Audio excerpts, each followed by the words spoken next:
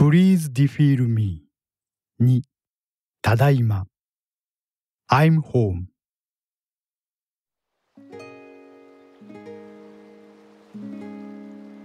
夕暮れが近づく秋の空はほのかにオレンジ色に染まっている。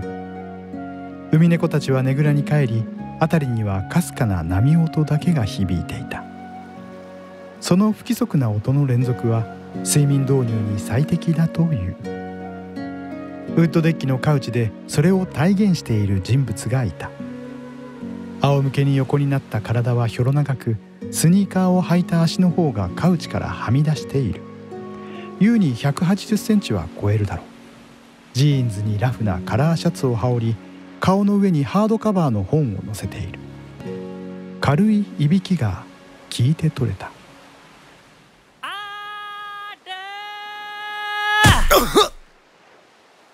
その腹にブルーグレーの爆弾が落ちてくる。ベンジャミンだった。もともとアルの気に入りの昼寝場所だったそのカウチをベンジャミンも気に入ったようで、しばしばこういった光景が見られるようになっていた。本が顔の上から床に落ちて、アルは眼鏡をかけた寝ぼけ眼をシパシパさせる。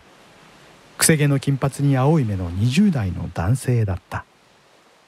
ベンジャミンはカウチを譲ってほしいのと甘えたいのが一緒くたになっているらしく、アルの薄い腹筋をふみふみと両手で押しては鼻先を埋めている。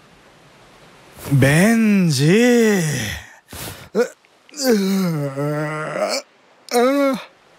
恨めしそうな声を出してからアルは口元を押さえて大あくびをした。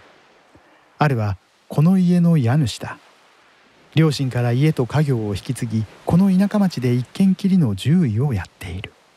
家畜の往診からペットの預かり、最近では数は少ないが獣人の診察も行っていた。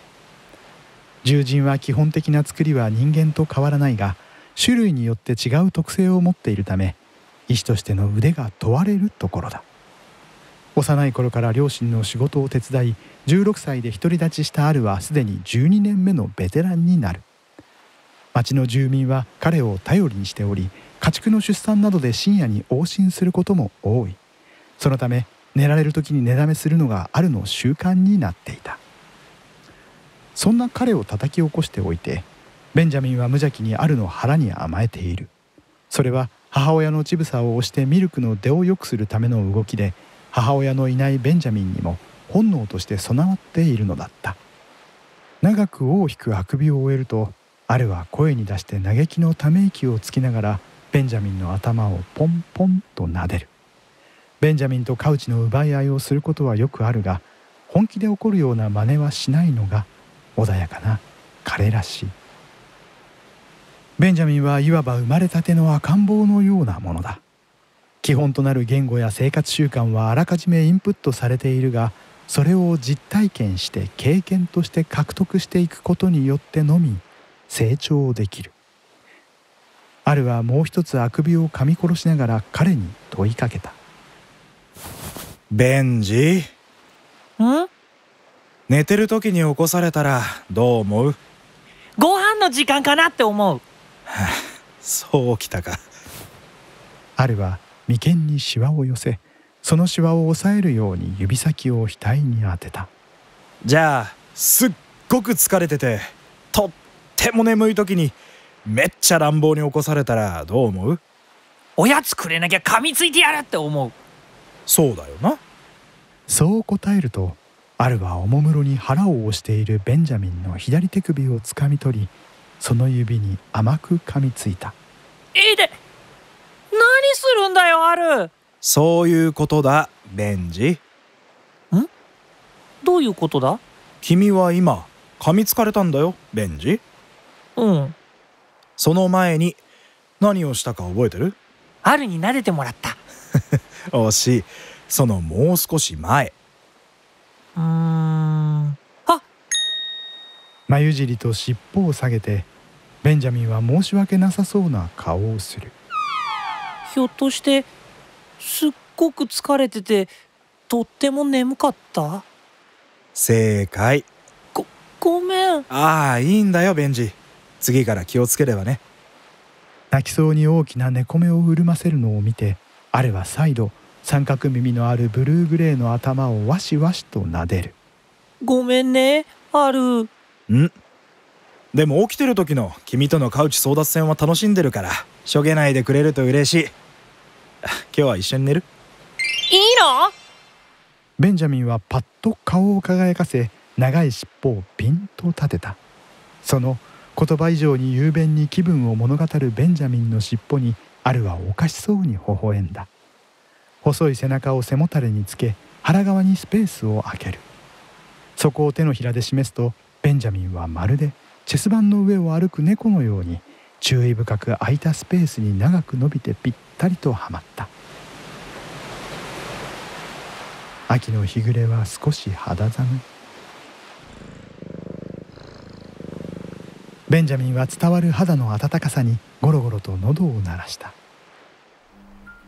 ポッと明度感知式のランプがついて、ウッドデッキを柔らかく照らす。少しあってからウッドデッキに続くリビングの窓が開いた。何をやっているんだ？救急にひっついてカウチで眠る2人を見つけ、ドクターは呆れた声を出す。ベンジャミンが嬉しそうに提案した。ドクターも一緒に寝るか？みんなでくっついたらきっともっと幸せだぞ。アルがクツクツと笑いながら調子を合わせる。明暗だ、ベンジ。な。ドクターは視線を落として大仰にため息をついた。ベンジャミンが誕生してからこの10年間の空白を取り戻すように感情が生まれ動いていることに彼は気づいているだろうか。10年を共にしたアルは如実にそれを感じていた。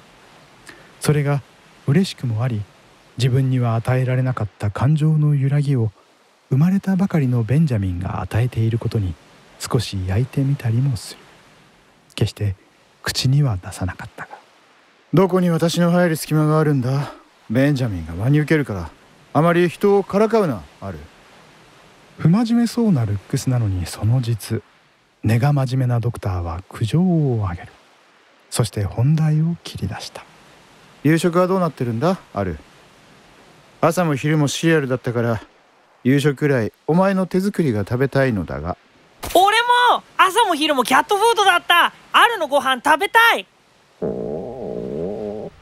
その時ベンジャミンの腹が盛大になった。ご飯という言葉にペットが敏感に反応するのは獣人も同じなようで、ドクターとアルは目を見交わして小さく吹き出す。ようやくアルは上半身を起こし、両拳を上げて大きく伸びをした。昼休みにカブとミートボールのトマト煮を仕込んでおいたから、今頃味がしみしみになってる。温めるだけで食べられるよ。やった！アルのご飯大好き。現金なものでベンジャミンも起き上がり、アルの方を一なめした。ドクターは2人を手招く。夕食にしよう。さっき入院だった犬をご婦人が迎えに来たから、久しぶりに揃ってゆっくり食べられる。それはアルにとって意外な言葉だった。入院の動物がいるとどちらか一人は当番制でこまめに様子を確認しているので、ドクターとアルがゆっくり食事をとったのはベンジャミンが生まれる前だった。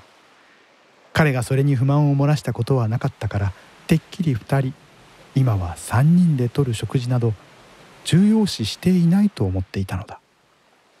ベンジャミンの誕生が何もかもをスムーズに動かしていると思えた。アルは思わず安堵の塊のような一音をこぼす。ドクターが聞きとがめた。ん？いや、なんでもない。みんなで夕食にしよう。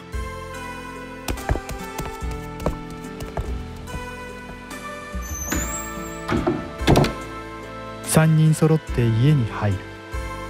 自宅が仕事場でもあるから帰るという表現は当てはまらないはずなのだが、トマト煮の香りがキッチンに立ち込める頃、アルは帰ってきたことを強く意識するのだった。